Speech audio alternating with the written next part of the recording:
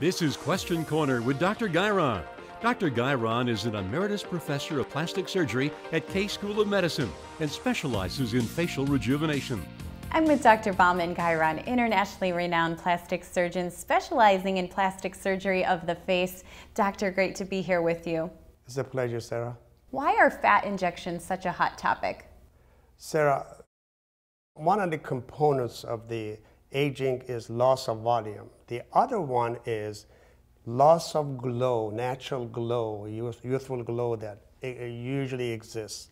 And fat enables us to achieve those two goals that we could not achieve in any other way before. Surgery, yes, improves or repositions the tissues, but it doesn't really replace the volume that is missing.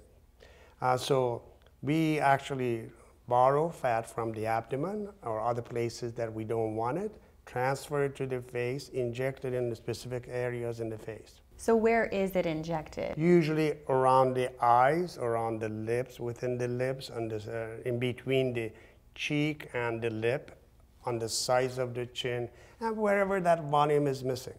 And what is the recovery time? What is that like? Yeah, usually it takes about 10 days to 2 weeks for the patients to look presentable, sometimes 3 weeks, depending on the patient.